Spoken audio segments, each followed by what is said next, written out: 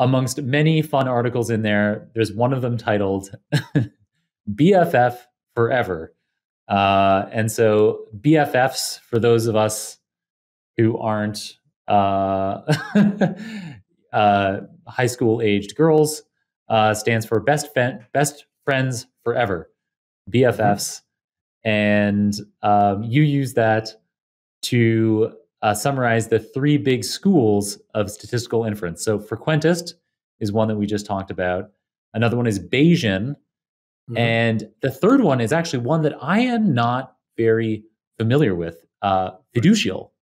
So for our listeners' sake, could we go over what these three different schools are, frequentist, Bayesian, and Fiducial? And in the last case there, you're going to be explaining it to me for the first time too.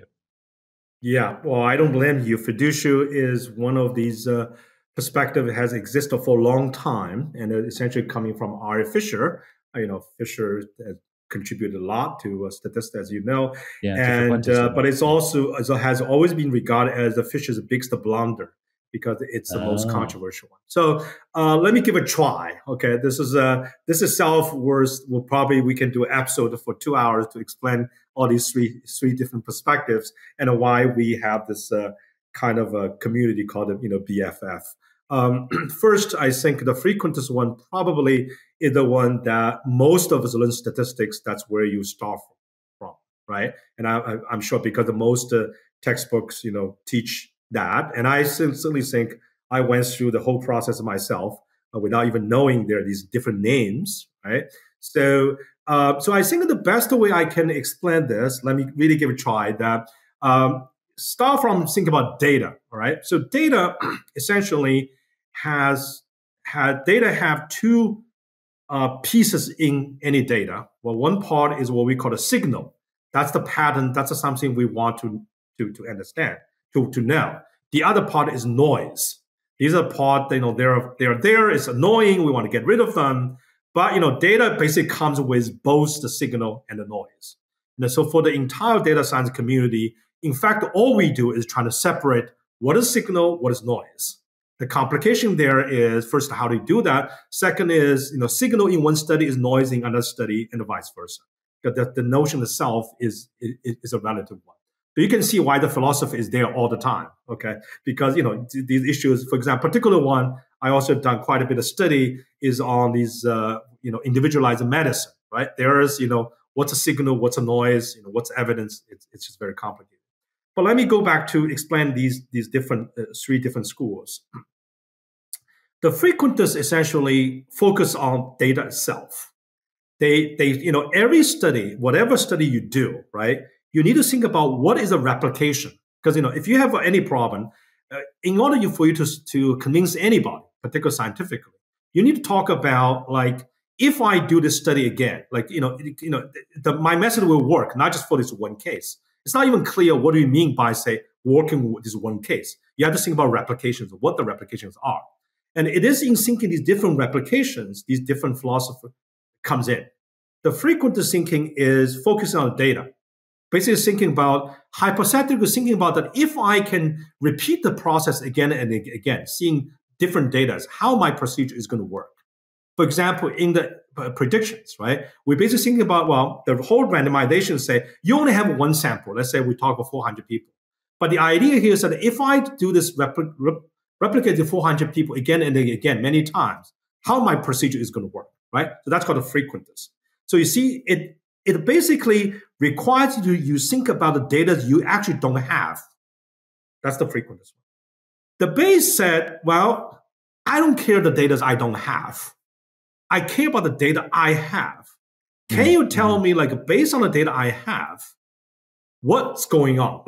How do I make an inference problem? Because all I have is my data.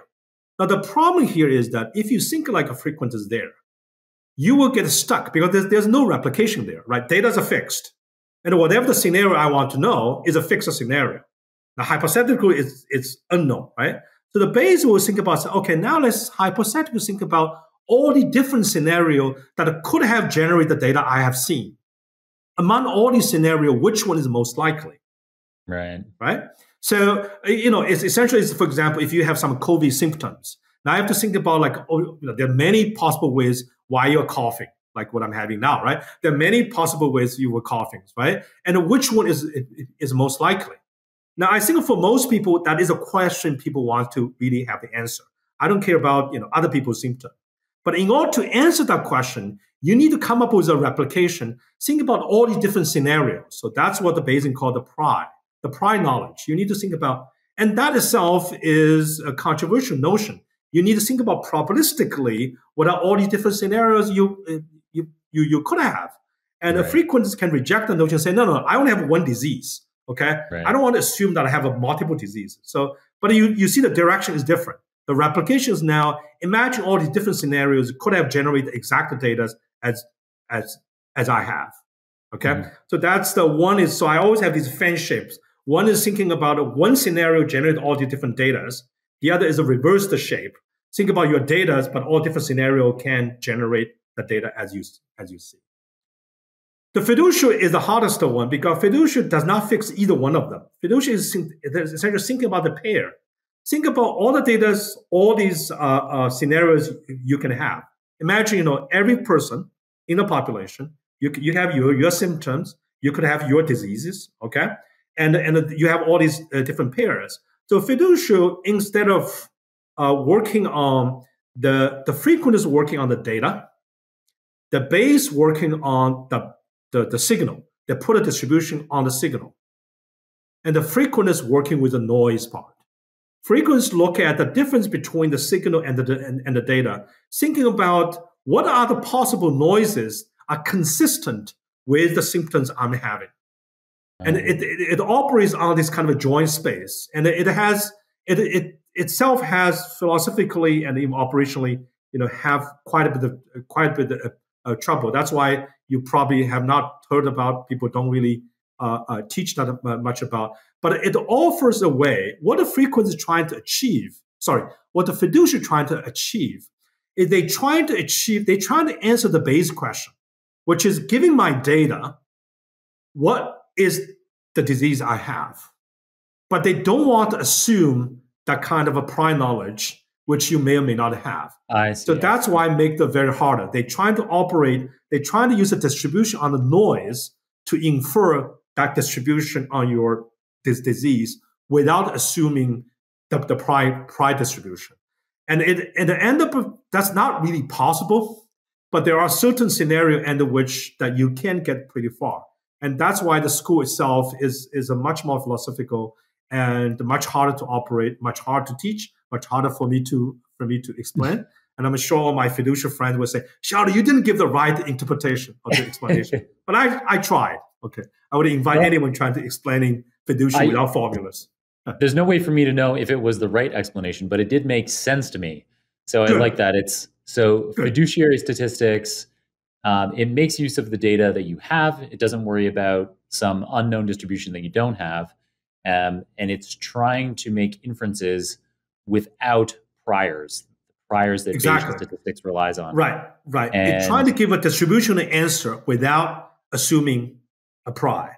And it turned out that you can do it in some sense because you do have this distribution on the noise. So the way they do it essentially is saying, just imagine very simply, your data is noise plus signal. But if you have data, once you see the data, if I have a distribution on the noise, it somehow implies that there's distribution on the signal, right? Because the data equal to the signal plus noise, I can kind of solve that equation. But except that solving these distributions is not exactly right. So that's why the complication comes in. But there is an attempt trying to do the best in terms of the best of the both schools, and that's why the thing is still alive. And in fact, what's interesting that there are increasingly more people in the machine learning content. They're doing things that they don't realize they're actually doing fiducial. They're plugging this thing, solving equations, assuming this is known, that known. If you look at them, they're not coherent. They don't follow probabilistic rules. They follow some solving equation rules. That actually is what the fiducial does, except that most people don't know what they're doing is actually a fiducial answer.